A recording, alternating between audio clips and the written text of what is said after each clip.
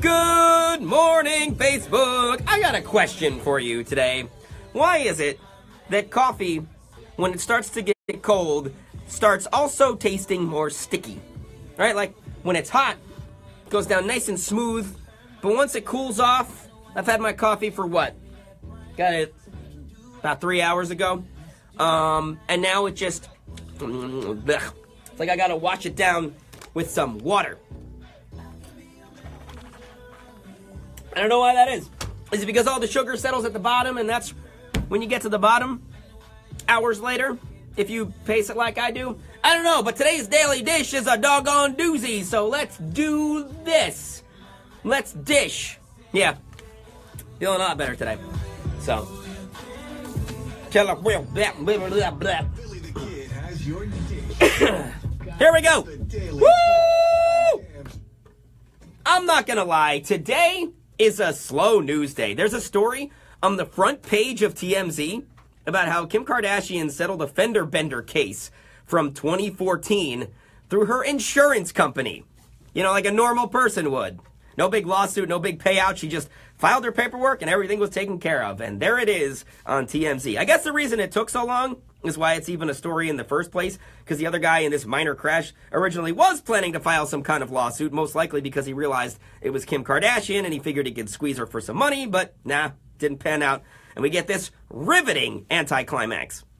Since its creation, Star Wars has primarily been the story of the Skywalker family, with other bits of supplementary information added along the way to fill out the universe around that central theme. Once Disney acquired the rights to Star Wars, they wiped out the vast majority of the expanded universe canon and said there would be a main story, the Skywalker saga, and then other spin-offs like Rogue One and the upcoming Han Solo standalone movie to give us more background details. But now, that's going out the window. There's going to be another Star Wars trilogy that's not about the Skywalker family, with completely new characters. Rian Johnson, the director of the upcoming Episode 8, The Last Jedi, is going to be in charge of this new trilogy. Now, from the sound of it, this is going to take place after the current trilogy, not alongside it. So my guess is that the Skywalker saga may wrap up by the end of Episode 9.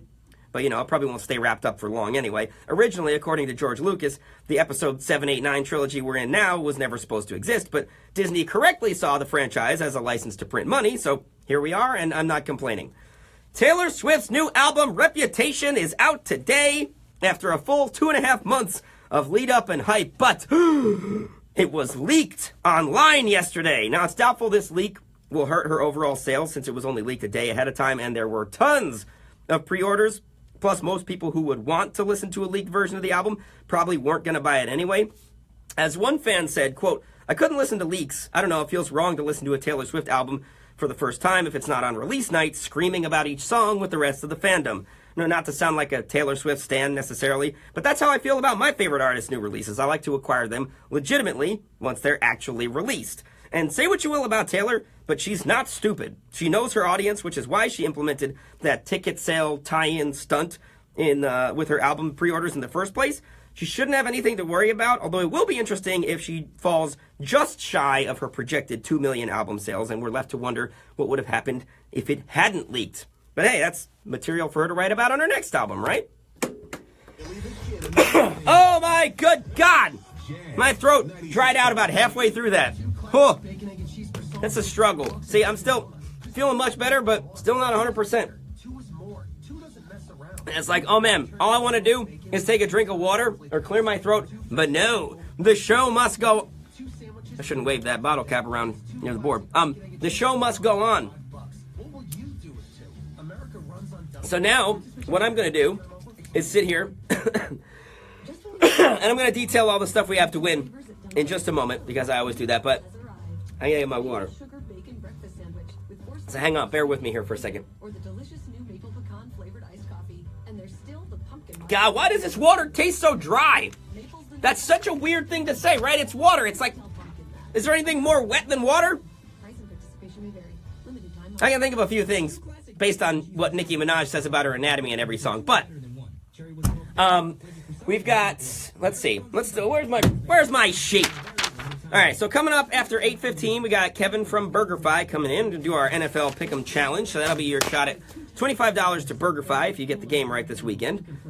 You get to pick the game, or if you don't know anything about football, I'll pick it for you, and you got a 50-50 shot. If you predict the winner correctly, $25 to BurgerFi in your pocket. Crew Love Concert Series, Times Union Center, December 8th. DMX, G Unit, etc., etc., etc. A lot of etc. There's a lot of names attached to this.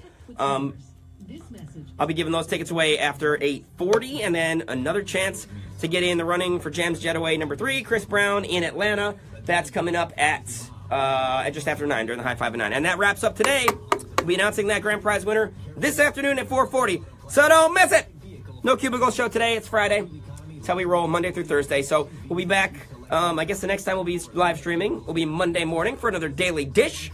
So until then, may your weekend be the brightest of all weekends. Happy Veterans Day. Thank you to all those who have served.